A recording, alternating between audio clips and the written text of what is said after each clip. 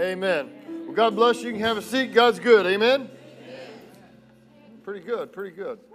Not bad, not bad. If you got your Bibles, go ahead and go with me to Hebrews chapter 12. Now, remember, we talked about this a little bit last week. We'll continue, but talking about identity. What you identify with. What you identify with is a big deal. Amen. If you identify with the old man, then you stay in that stuff. If you identify with the new man, the Christ man, the man that God made, then you start to become that. Amen. You're already that, but then you start living out of that. You start living out or manifesting what God put on the inside of you. Amen. So we know that whatever we look at, whatever we think about, that's what usually we gravitate towards. Isn't that right? Yeah. And so if you're always thinking about where you missed it, then you stay missing it. I don't want to be, come on, man. If you always think about where you missed it or where you're not good enough, or what, then you stay there. But man, when you start thinking about where you made it, when you start thinking about the way God made you and the good things that He did for you, it starts to change things. Yep. So I get this question a lot. Well, how does this, not necessarily from you guys, but when you're out and about, how does this help my life? How does this change anything? How does this make me be a better husband? How does this make me be a better wife, better dad, better mom, better employer, better employee? Come on. Yeah. Better friend, whatever. How does this make me better as a person? Well, first of all, it's not about you. But secondly, this is the whole ball of wax. Man, when I feel like that I don't make it or that I'm not there, I'm not going to be at my best. But man, when I get a perspective of what God sees, it changes everything. So to identify, remember we've been through this for weeks, identification means to be identical to be in the same condition as, to be made one, to be equal in every respect, having the same source, being totally one. So our identification's in Him. Our identification is in what Jesus is and who He is and what He did for us. So our identification is not in our flesh, but in who He made us. Well, to really get that, though, we've got to see how God sees us.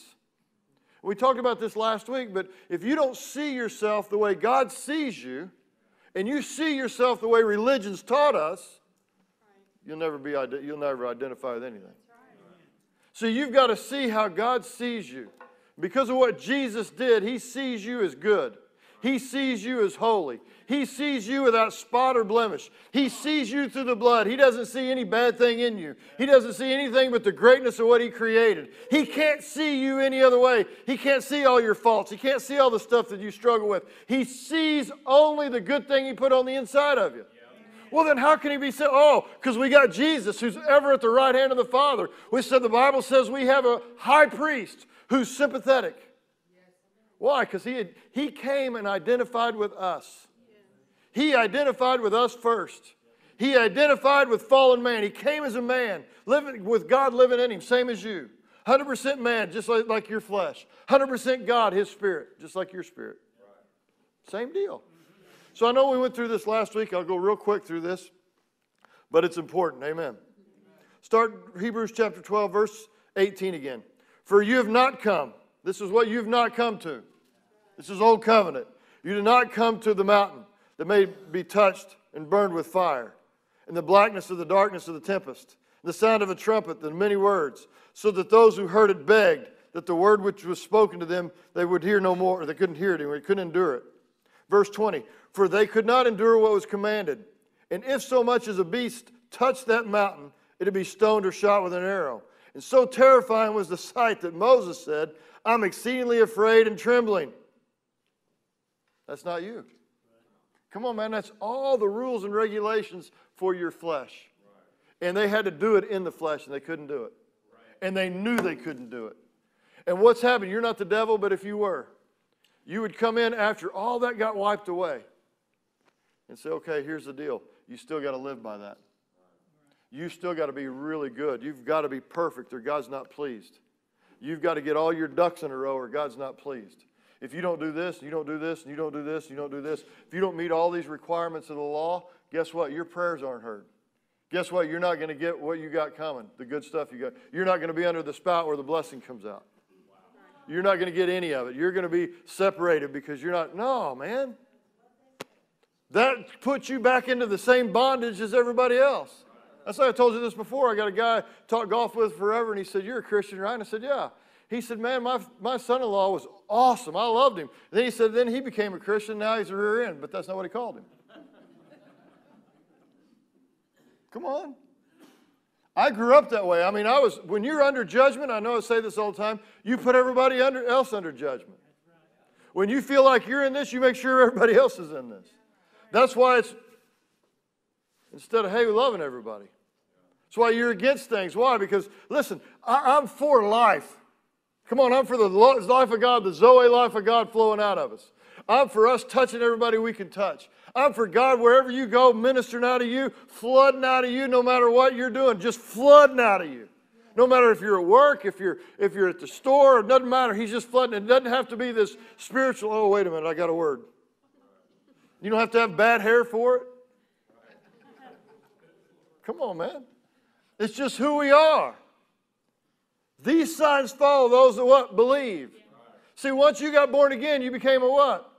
Thank you. So now, this is how God sees us. God sees us as himself. God says, I'm looking at them. The Bible says in Colossians chapter 2 that we're the very picture of our Creator. If that's how our Creator, that's how God, the King of Kings and the Lord of Lords, looks at us, shouldn't we look at ourselves the same way? Yep. See, but religion will say, well, that's bragging on you. No, I'm bragging on him. Yes. I'm bragging on what he made me. That's what I identify with. You guys still here? Thank you. Verse 22.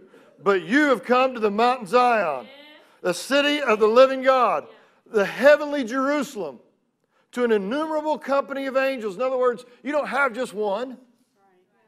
Right? I mean, it's not a wonderful life. He didn't get Clarence, and he's going to get his wings. And you know, that's the way I would look at it too. In my flesh, I'd look, I got the worst guy. I got the worst angel. I mean, come on, man, where are you at? But see, that's our flesh. But this says an innumerable.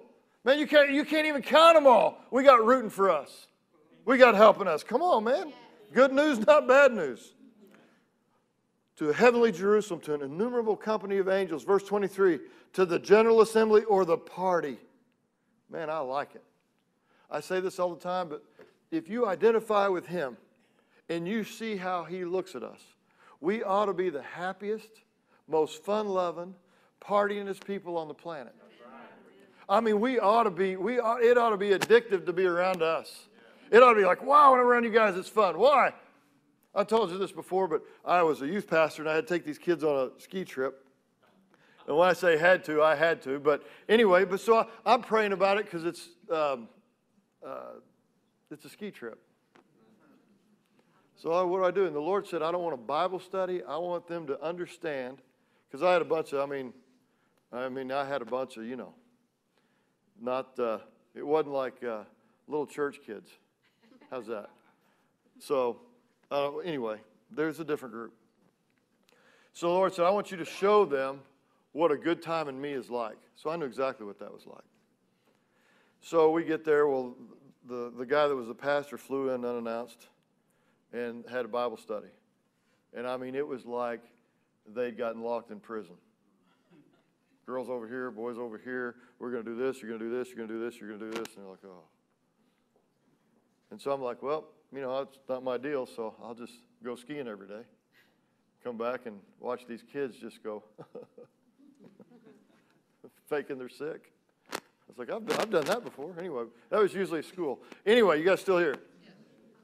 So I'm watching all this take place. He finally, after 2.5 days, he leaves. We got 2 more days. And so I said, I announced, so we're at dinner. I said, hey, everybody listen to me. I stood up and I said, no Bible study tonight. And you would have thought we were at the Super Bowl. Yeah! I mean, they just go crazy. We had this room. It was about like this. So I did like a stand-up comedy deal. I started making fun of all of them. And I mean, they hammered me. They made so much fun of me. They'd get up. I got something to say. Get up. So you get up. You do this. They'd walk around like this and do this. They were making fun of me over and over. And they were all laughing and we're having a good time. And they had a big fire outside. I never told this part. These guys come, all the girls were gone. They go, hey, can we put the fire out? And I said, I knew what that meant. They wanted to pee on the fire. So, have at it, man. Really? Yeah, go ahead. I don't care. If you get burned, it's not my fault. Go ahead. So I got about 10 guys out there standing on these rocks just laughing. I'm like, it's amazing what'll make somebody's day. Anyway. So it showed up. God said, look, and I still have contact with some of them like, man, they remember that. And it was all about how God wanted to minister out life. Come on, man. Listen, you're not going to feel bad in the morning. You're going to feel good in the morning. You're not going to feel any regret tomorrow. You're going to feel good about it. You can breathe all the way to your toes. This life in God should set us apart from everybody else. Why? Not because we're religious and we're this way and because our life is free. Come on, we're not under bondage to anything. We're free to live. We're free to love. We're free to let God out. It's addictive. God, listen, the smell, the aroma of God. Talk about this all the time, but you can't eat until you can't eat anymore. And if you smell a cinnamon roll, your saliva glands work. Maybe I'm the only one. Anyway, you guys still here. But you have come to innumerable heavenly Jerusalem, innumerable company of angels, to the party of the church of the firstborn, who are registered in heaven. Woo! To the God of to watch this. To God, the judge of all, to the spirits of just men made perfect. That's you. You've been made perfect in Him. I'm not talking about your flesh. I'm talking about your spirit. You've been made perfect in Him. So what do I identify with? Do I want to identify with the unperfect or the perfect? The perfect. Do I want to identify with the loser or do I want to identify with the winner? The winner. Do I want to identify with the one that's never ever won or do I want to identify with the one that's undefeated? I want to go undefeated. So I identify with what God's made me. He's made you just. He's made you perfect. He's the judge of what? Perfect. He judged you perfect. He judged you just because of what Jesus did. Now, I know I went through this last time, but this is important. To Jesus, the mediator of the new covenant, and to the blood, watch this, to the blood of the sprinkling that speaks better things than that of Abel. Now, I'm not going to go through the whole story. You guys know the story. I'm in Israel. We go to the garden tomb. We're going to do that. And I'm supposed to do communion with a buddy of mine named Reza. Can't do it because I can't function. Told you the story. Just blah, blah, blah. And then it said, Lord, what is this? I mean, I've been born again, filled with the Holy Ghost, experienced you. I'd never felt. I mean, every hair on my body is like, brrr. He said, you're standing in the exact spot where the blood of Jesus is crying out that you've been made righteous. In other words, you're right under the amplifier, man. Well, if that's the case, and it is, because remember over in Genesis chapter 4, verse 10, you know, God tells Cain, he says, hey, your brother's blood is crying out to me. It's speaking. Somebody killed me. There's got to be justice for this. Judgment. Jesus' blood speaks better things than that of Abel. Come on, man. It says that you've been made just. You've been made perfect. Well, if it speaks that, then that's the way that God sees you. You guys hear? So what is this? Well, if I identify with all the junk in my life and my flesh, I stay in that. If I identify with that and I look at myself that way, I'll go another one. Well, if I identify with a God that makes me go through all these things, the Bible says that Jesus' sacrifice, He only had to do it once. It was good enough. That He doesn't have to get re-crucified. Come on. And we'll get into this not today, but we'll get into it later, that everything He did, God sees that you did it with Him. He identifies you with Jesus. Because of the blood, He identifies you with everything that He is. Because of that, He looks at you the same way He looks at Jesus. Remember John chapter 17, Jesus prays and said, hey, Father, that they may be one the same way that we're one. That you would love them the same way you love me. They would know you the same way that I know you. And you would know them the same way you know me. Couldn't do that before. Couldn't do it with Adam. But Jesus is the what? Last Adam. So He took care of everything. One man got us in, one man got us out. So when you got born again, He moved in. Come on, man. That's why Jesus said hey, you got to be born again. Well, I can't enter my mother's womb. No. You got to be refathered from above. He's got to kill the old man and bring in a brand new man just like Him. Amen. So we know we have this, and we identify with that, things change. But if we identify with a God that says, well, you're not praying right, so I can't do that for you. You're not confessing. Your confession's really messed up, man. When you get that right, then we'll think about it. Well, I'm a confession guy. That's how you got saved. But let me help you. Your confession doesn't move God. Oh, that got really quiet. I got no water. I'd get a drink of water on that. Huh? You act like you're grabbing something. Oh, I got water. I got coffee. Anyway, it's true. Well, the Bible says that your world's framed with your words. That's right, your world. See, it's a form of renewing your mind. Don't be conformed to this world. Be transformed by the renewing of your mind. Your confession renews your mind. Come on. I look for things. When I look at my body and I said, hey, by His stripes I'm healed, most people act like that's some kind of deal, like some magic wand. Well, then God will say, oh, yeah, that's right, I did that. He already did it. I'm doing it. When you confess it or I confess it, it's not a magic wand. It's a wait a minute, wait a minute, wait a minute. This is what He did for me. It's reminding me of what I have. It's putting my mindset, that's what I expect. My expectation is what I've been made. My expectation is that this body's alive, has been made alive by His what? Spirit. He quickens or makes alive this mortal body. The reason it's alive is because His Spirit's in me, in this body. That's who I am. I'm living out of that. So that same Zoe makes this body perfect. God doesn't live in anything broken, doesn't live in anything run down. He only lives in the best of the best, and He lives on the inside of you. Well, what's your confession doing? My confession is getting me to see myself the way my Father sees me. Otherwise, it's all about us and what we can do. Well, you don't have enough faith. Well, that's where I was at. And I thought, well, you're right. I probably don't. Because your brain works. And your brain calculates. You got this, you got this. Nah, that ain't going to work. You have this, nah, that ain't going to work. See, whenever it doesn't count, you don't have to go by what you feel anymore. You don't have to go by what you reason anymore. You go by what He sees you and what He says you are. Well, my confession changes that. Amen. In me, in my mind. There it is. But it doesn't move Him. How about this one? I got another one for you. Because I was taught this one too. God's not moved by your circumstance. He's only moved by your faith. Well, I'm done.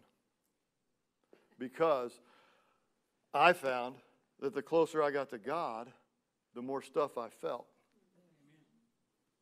That one was big. Thanks for coming, Vic. I found out that the closer I got to God, the more I felt. Come on, not necessarily in my flesh, but in my Jesus was moved with compassion. See Him then as a sheep without a shepherd. There was something to move. There was a compassion that moves you or drives you a certain way or leads you a certain way. Why? Because you feel this. And I felt it different than I did before. Instead of somebody coming in and pulling my heartstrings, there was something about God on the inside, went right to the root of something. Oh, I see that. Changed me. Come on. I found out that the closer I got to Him and the more I knew Him, the more jealous I was for Him. Come on, the more I wanted Him.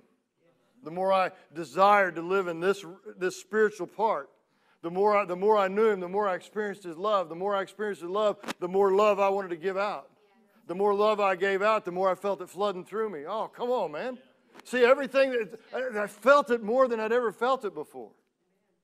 Not from my flesh's standpoint, because your flesh is always like, we don't feel like it.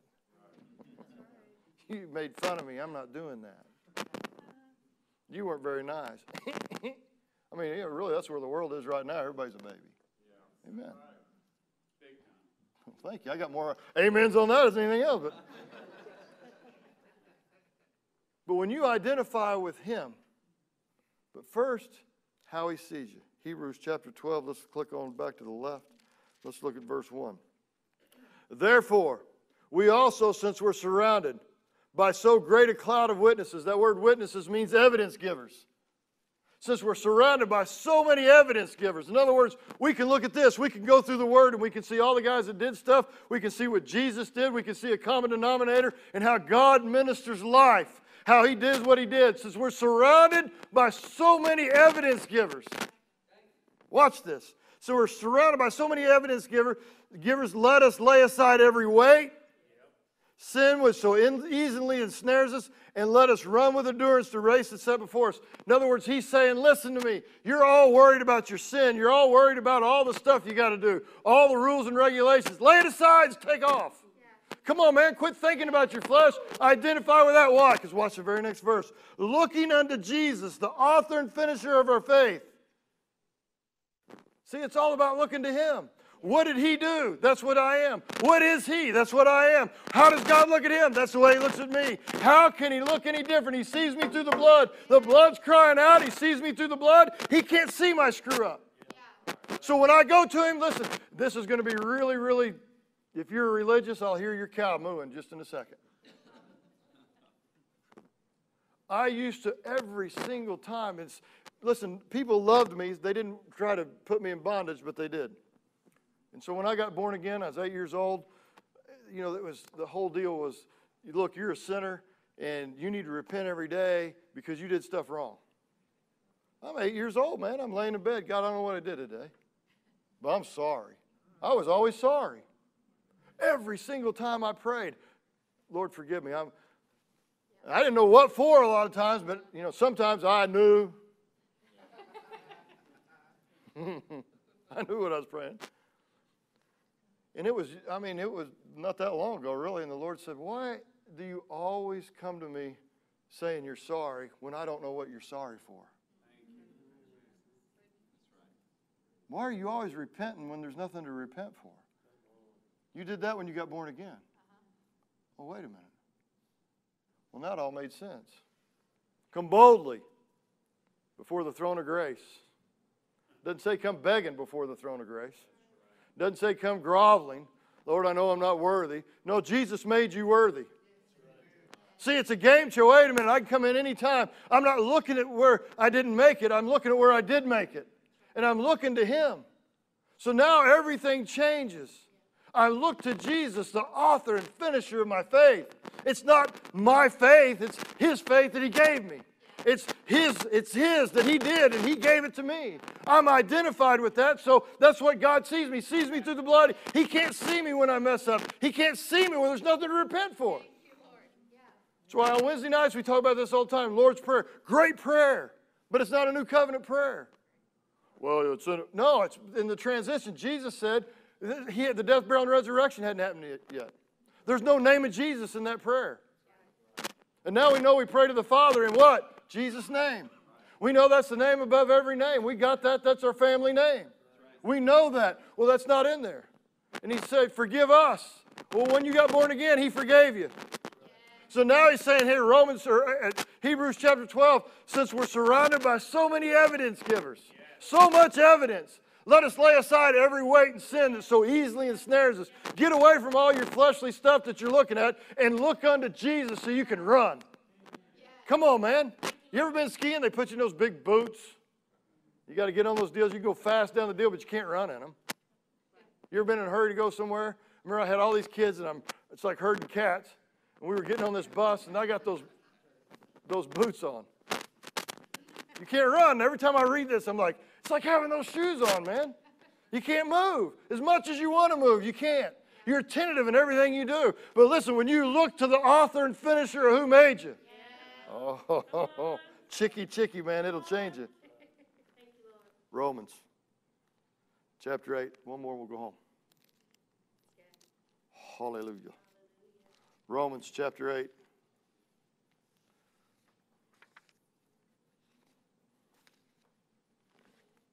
I'll get there in a minute. See, if this isn't true, what I'm saying isn't true, and if you think, well, I've still got to do this, and I've got to have a walk this way, and I got to be this way, see, it's out of your spirit, not your flesh. If what I'm saying isn't true, then Romans chapter 8 doesn't make any sense. Verse 1. There is therefore now no condemnation for those who are in what? See, when you're in Christ, you're in the blood. When you're in Christ, you're in him. Your life's hidden in him.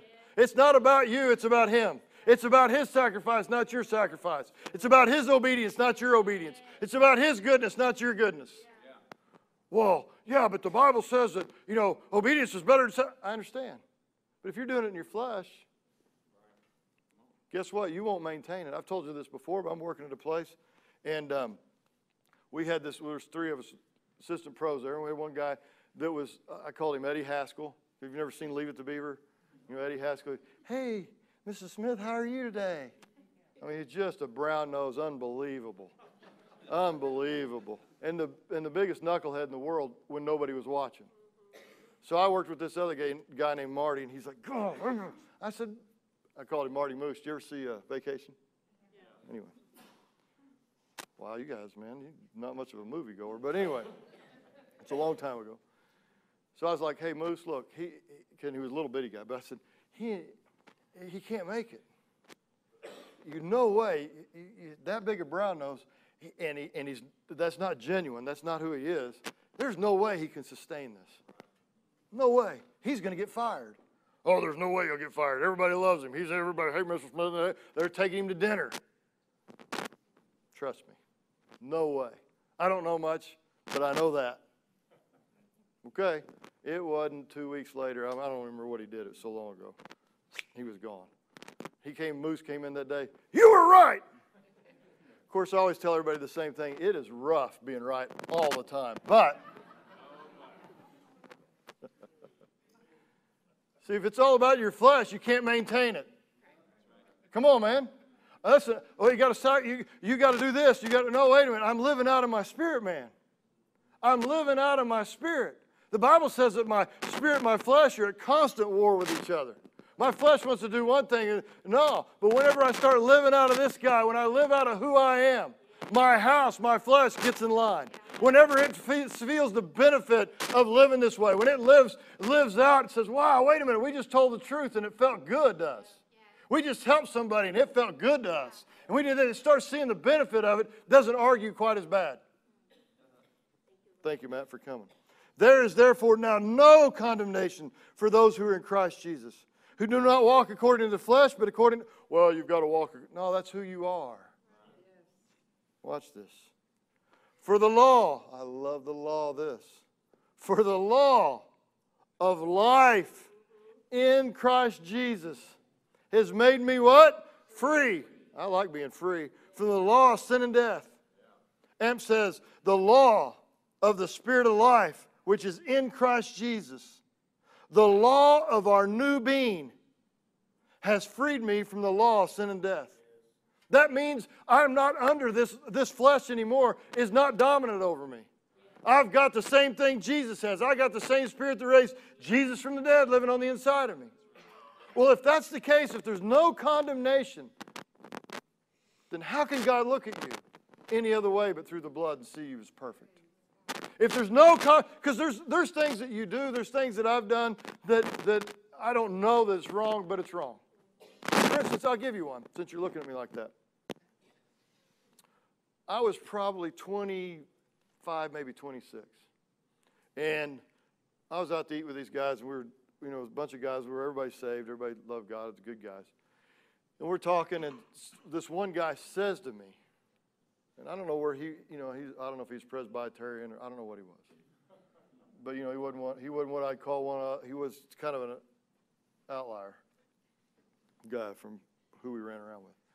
He said, well, if you're a Christian, how come? And he named off like two things. I was like, no, my first deal, no Holy Ghost, you're out. But it stuck in me. And I remember I went to bed that night, and I was just talking to the Lord. I said, Lord, if there's anything truth to that, and it was like on the inside of my spirit, there is. Oh, God. Well, I don't want to be that way. And it was amazing the conversation I had with the Holy Ghost. Yeah, I know you're sitting there saying, well, if God doesn't see it, well, you've got Jesus who's sympathetic. You got the Father, Son, and the Holy Ghost. I don't want to get too complicated. 3 are 1, yes, but they all have different functions. Come on. So the Father sees you this way. Jesus gets it. And he's an ever-present help. Come on, sticks closer than a brother. The Holy Spirit is here. So sometimes you'll do something, I kind of feel funny. Well, that's your correction. Come on. Come on. He's there to lead you and guide you. Come on. So it's like, Lord, if there's anything, there is. Man, I mean, I had a conversation, cried like a 4-year-old at Kmart getting beat up. Horrible. Woke up, felt great. Felt great. Next time I saw it, hey, man, thanks for speaking that to me. What are you talking about? You know, didn't like he didn't even really remember it. I was like, wow, even a Presbyterian, no Holy Ghost, he can flow in God. Got the Spirit of God living on the inside, amen. So you got a correction that comes, though. So he's leading you all the time. Certain things, I didn't really realize that in my life, but it was there. I've told you this before, I'll tell you again, so you look like, you know, we wind up in our flesh doing certain things that keeps us in a place where we feel like we won't get punched.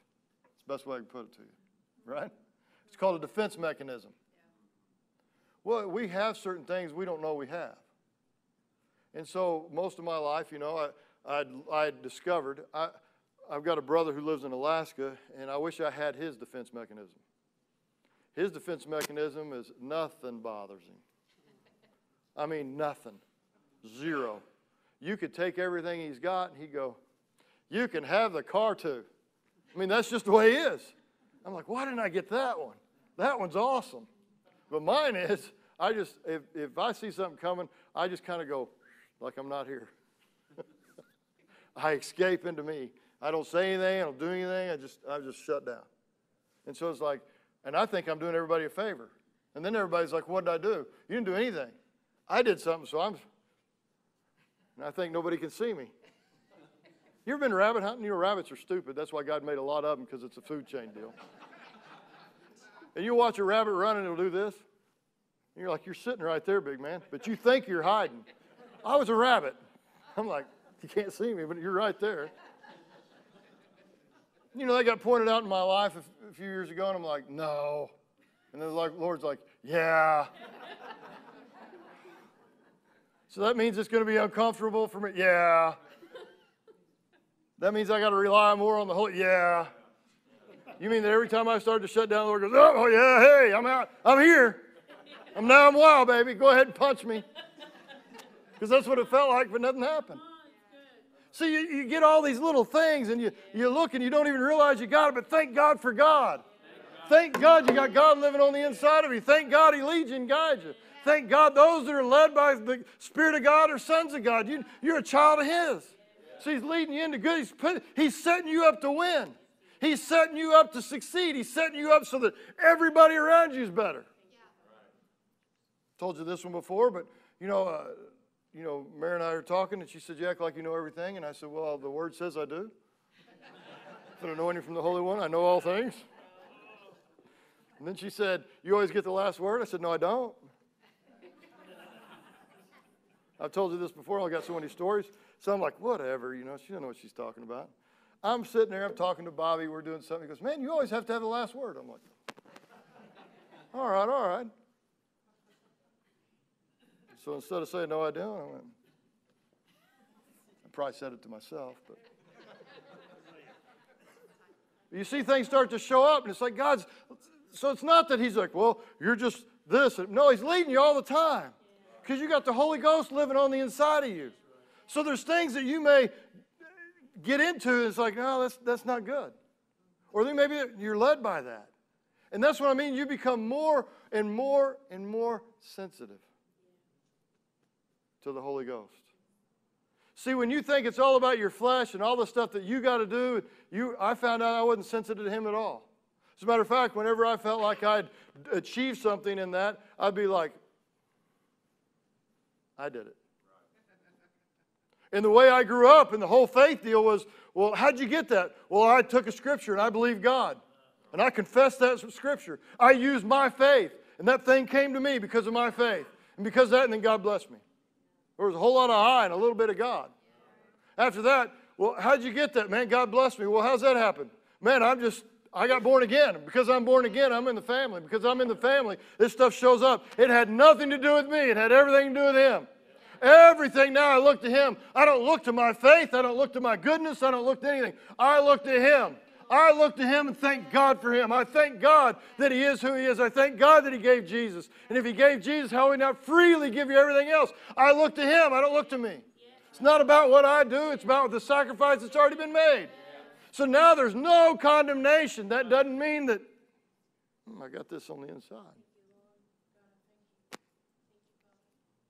And you start seeing how all this stuff starts fitting together, and you look back and go, wow, that was all God. Didn't even know it.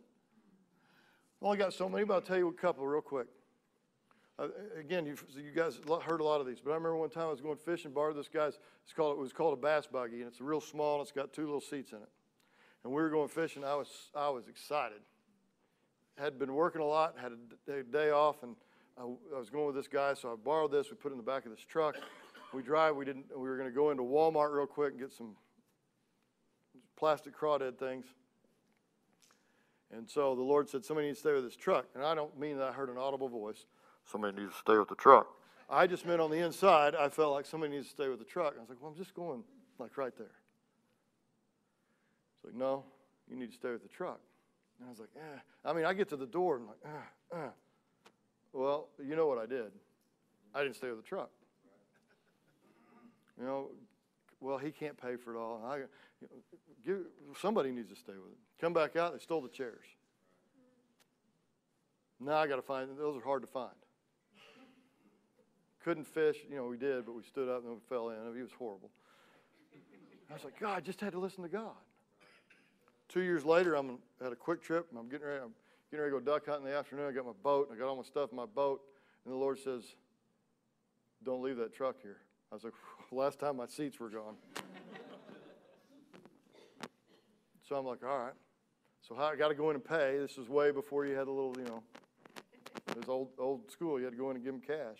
You actually had something in your pocket, not a note from your mom. So I get in. So I said, well, all right, Lord, what do? I got to pay for this. I can't leave it. And so look around. There's nobody here. Pull right up. Right up in front of this Quick Trip. I take up the whole thing.